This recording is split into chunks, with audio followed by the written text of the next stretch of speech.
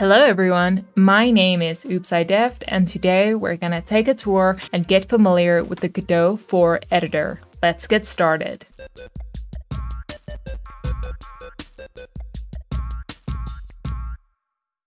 Okay, so if you haven't installed Godot 4, don't worry, I got your back. We're gonna do it right now. Head on over to the Godot 4 downloads page. You can find the link in the description box below, or just go to godotengine.org/download and download the latest stable release for you. For me, it is Godot Engine version 4.0.1, but by the time you're viewing this version might change. So don't be startled by this, just download the latest stable version that is available to you. This version on top here comes with GDScript support built in, but if you plan on making your games with C#, you will have to download the godotengine.net version because it has integrated C# support. For my tutorials and this tutorial going forward, I don't use C#, so I will download the normal GDScript version above. Once that's finished downloading, head on over to your downloads folder and extract your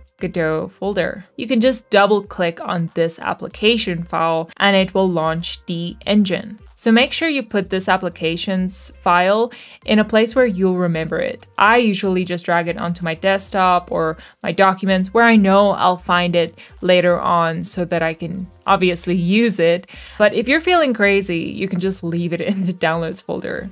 Once it's loaded, you will be greeted by the Project Manager window where you can load and create new game projects. As you can see, I already have previous game projects loaded here and that's why it's showing up, but yours will be empty if this is your first time using Godot. You can load new projects by importing them, adding new ones and saving the project, or scanning whole directories for them, which is neat because now you don't have to import singular projects. You can just scan a whole folder full of say 5 projects and mass add them to your window.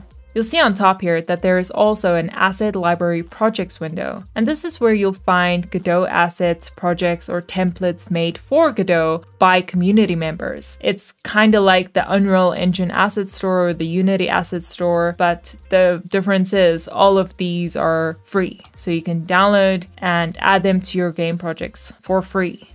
To create a new project, just click on New Project, give your project a name. I'm gonna call mine Test Game, and create a folder for it. Remember to select your project path because this is where your project will be saved. So ensure that it's in a folder where you know it will be organized and you'll be able to find it. Otherwise, it'll just select a random location, like underneath Documents. You'll also see that there is new rendering options when it comes to Godot 4. There is Forward Plus mode, which is for more upscaled game projects that are more graphics and rendering intensive. Then there is Mobile mode, which is generally used for mobile games. And finally, Compatibility mode, which uses the same renderer as Godot 3, meaning the graphics and rendering quality is lower, making it more suitable for older versions or more low-spec devices. My graphics card has compatibility issues with the Vulkan version supported with Godot 4, so I need to choose compatibility mode to run my projects. It's not a deal breaker though, it still runs like a dream.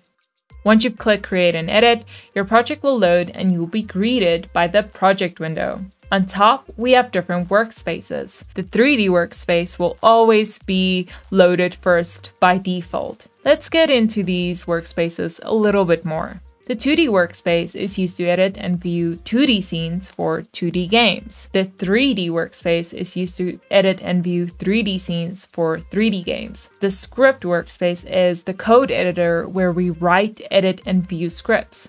Once we actually have scripts in our project, it'll show up in this panel here or just in our file system panel. And then finally, we have the Asset Lib workspace, which is the library of assets that you can use in your projects for free. We saw this in the beginning in the Projects Manager window. On our left side, we have our Scene doc. This lists the content of the current scene that you have open. It is in this panel where we will add new nodes or instance other scenes, basically create our game window. Next to it, we have the import dock or import panel. This is where you can set or edit the properties of assets such as images, fonts, or audio files that you have imported or dragged into your project's folder. Let's take this icon.svg as an example. We can see here in the imports panel that we can change certain properties and then re-import it with those saved properties. Below the scene and import dock, you have the file system panel, where you'll manage your project files, folders, and assets. You can always drag in new assets here, or just add new folders, new scenes, scripts, and many more. If you have a node selected, you'll see on the right side that the inspector panel shows values. This is where you can view and edit the properties of the currently selected nodes, such as, for example, their transform values, their visibility, etc. In the nodes panel, you can hook up signals or groups to your selected node. I go a little bit more in detail into what signals and groups are in another video. Then we have the history panel, which shows us the history of steps that we've taken since we've launched the editor. At the bottom of the editor, there is the output panel, the debugger console, the audio editor, and the animation and shader editor. The output console will return printed messages or a history of steps that you've taken, just like the history panel above.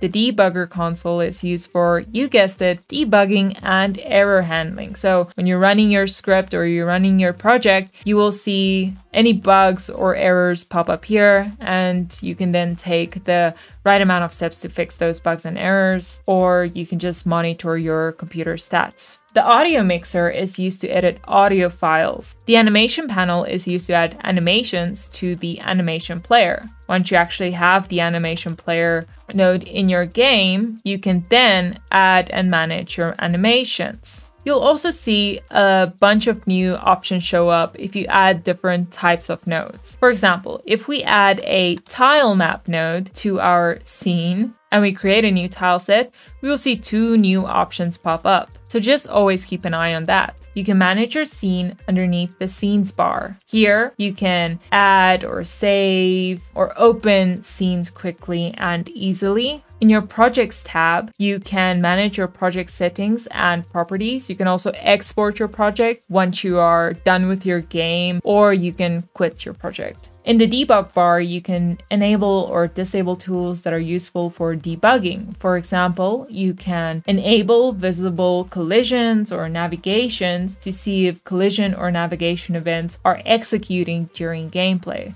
The editor bar allows you to change settings related to your editor. For example, you can change its layout or theme. The help bar gives you quick access to the Godot for documentation and the community forum, or you can report bugs and suggest new features. Before we wrap up this video, there's one last thing I need to show you, and that is that you can change the mode that you've previously selected, as well as run, stop, or pause your scene or your game. I hope this video helped you get a basic feel of the Godot editor. I recommend that you go play around and experiment with the editor to get familiar with it and also explore all of the features that it has to offer, because it has so many to offer. Also, let me know if you found out something that I might not know about or that I skipped over. I hope you enjoyed this video, and if you did, don't forget to give it a thumbs up and subscribe if you'd like. Until next time, bye!